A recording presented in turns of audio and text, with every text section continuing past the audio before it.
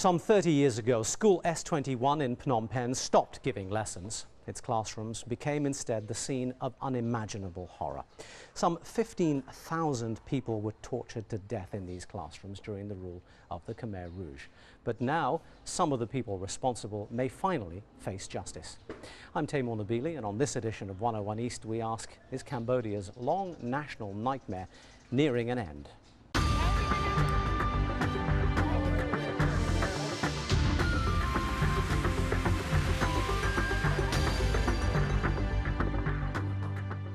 In just 4 brief, brutal years, some 2 million voices were silenced by the Khmer Rouge, and in the decades that followed, many more went unheard. But now, in the extraordinary chambers of the courts of Cambodia, the world is finally ready to listen to some of the stories of democratic Kampuchea. These are just a few of them. Based on their actions and on what they said, it looked to me like they wanted to murder everyone, because they killed so many people. They killed people who made mistakes and those who hadn't. It was especially bad during the rainy season just before the rice harvest. They went around the houses counting off people to be executed. They said this house was all right, but those in that house had to be killed. My name is Paul Phala. I was 25 years old at the time. I was a housewife. In 1975, I was a student at the Commerce Faculty in Phnom Penh. On the 18th of April that year, the Khmer Rouge arrived and removed us all from the city. Some people who did not obey the order were shot instantly right in front of Uma Laum Pagoda. I saw it with my own eyes. 2 people on a motorbike came and the Khmer Rouge tried to stop them. They didn't stop and were shot. When I arrived at the Seta Bridge, I had a rest for about 24 hours. They allowed me to stop because I was having a miscarriage. Then, after a day and a night, they forced me to carry on walking. My name is Hong Hoi. I'm 52 years old and I'm a farmer. I guarded the outside of Tul Slang jail, stationed at a street away from the actual prison. They ordered us to do their work. First, they ordered us to make dikes in rice fields and later to build a big dam. After a period of helping taking prisoners to the killing field, Dush asked someone to bring me and one of the executioners stationed there over to him. When only one prisoner remained alive, Dush asked me, "Are you committed? You are now about to become a real revolutionary, so you have to be loyal." I said, "Yes, I am committed." When I said this, Dush said, "If you are so loyal, do you dare to kill?" So I took an iron bar from someone and hit the prisoner's head. Then I dropped the iron bar and the other executioner put it in the grave. I only saw people tied up and taken away. I never saw with my own eyes people being killed, hit on the back of the head. I only saw bodies of those already dead with the back of their skulls broken, lying face down on the ground. 4, 10, 20 people, but I never saw them being hit with my own eyes. I didn't do anything wrong because I used to be a good man, until they brought me to Tul Slang and said I had made mistakes. Nobody wants to do evil. Everyone wants to do good things. But they send me there. If you ask anyone if they want to die, they'll say no. If the higher ranks ordered it, we had to obey them or die. Then they moved us to a new village called Solidarity. When they moved us there, they killed about 80% of the people in the old village. The trial? I don't know much about that, but it must bring justice because the dead people, those who lost family members, and the poor survivors need to know why the deaths happened. I never dared hope I would survive. I never thought I could return home because I saw more death than life. For this edition of 101 East, we've brought together 3 guests with deep personal knowledge of the country. Professor David Chandler is one of the world's foremost scholars of modern Cambodian history, about which he's written numerous books, including a political biography of the Khmer Rouge leader, Pol Pot. Poi Kia is a Cambodian journalist, a survivor of the democratic Kampuchea regime. His father was one of the Khmer Rouge's victims. Separated from his family in 1975, he was forced to work in a children's camp until the Vietnamese troops entered Cambodia in 1979. And John Swain is an award-winning British journalist who spent 5 years in Cambodia and South Vietnam as a war correspondent. He was one of the few Westerners left in Phnom Penh when the victorious Khmer Rouge marched into the capital. His role was portrayed in the film The Killing Fields. Gentlemen, thank you for being here today. Poi Kia, let me begin with you. We are, it seems, poised at the start of what may be real action after 30 years in this Cambodian story. How will the people here react, do you think, when they begin to see action taking place? Well, the majority of the Cambodian people are happy to see the process moving on, and they wish that the former Khmer Rouge leader will be punished, and this is what they wish, and because the reason that they have suffered for a long time ago, and they want to see these people responsible. Do they think this should have happened sooner? Well, they were very much frustrated with this process because it was very a long process and dragged on since 1997. We haven't actually seen the Cambodian population making much demand for this process, though. It depends on how access we are, to what extent.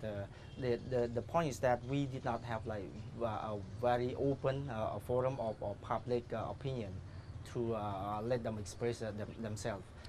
It's very limited so far. David, why is it that we are 30 years on and only now beginning to see this taking? Well, it's a long story. I don't go into all the details, but the first 10 years, of course, was when Cambodia was isolated and the Western world was not pushing for these trials. The last 10 years, since there's been some pressure, there's been all kinds of difficulties on both sides of the bargaining table to how to form this tribunal, how to put it together. But in real terms, there's an absence of political will, surely. I mean, one can talk about, well, there was this and there was that, but... Well, certainly, you have to see, it certainly looks as if there's an absence of political will. You can't document it because people don't come out and say, we do not want this trial to take place. But were there more political will, it would have been much quicker.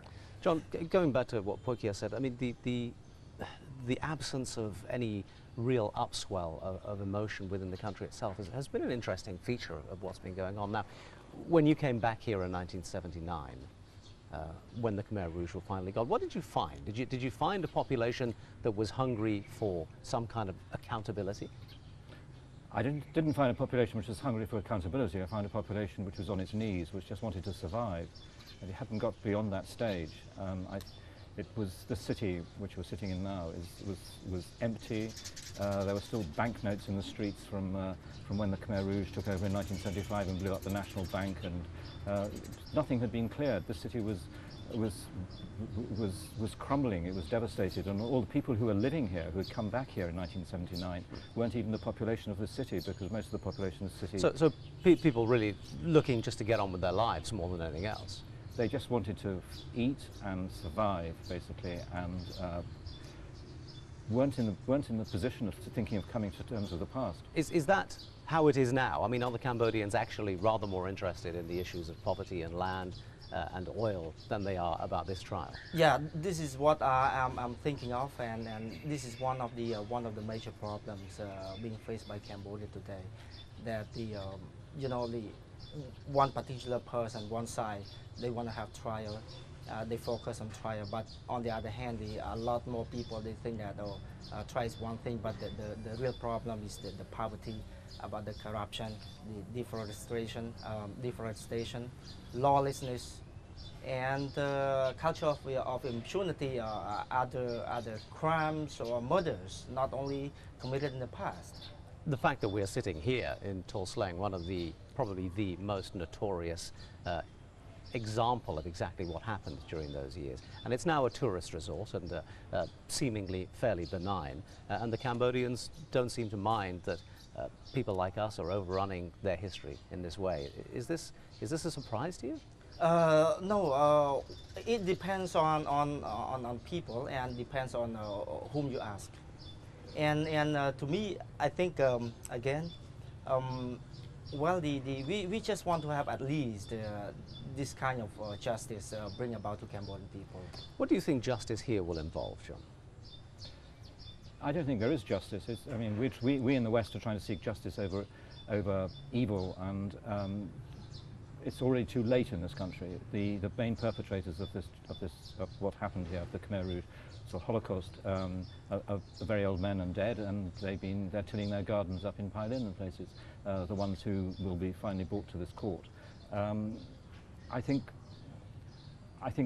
what happened in Cambodia was a situation where people were both perpetrators and victims of what the Khmer Rouge did, and this is a very murky sort of world where it's very difficult to have any real justice in international Western terms.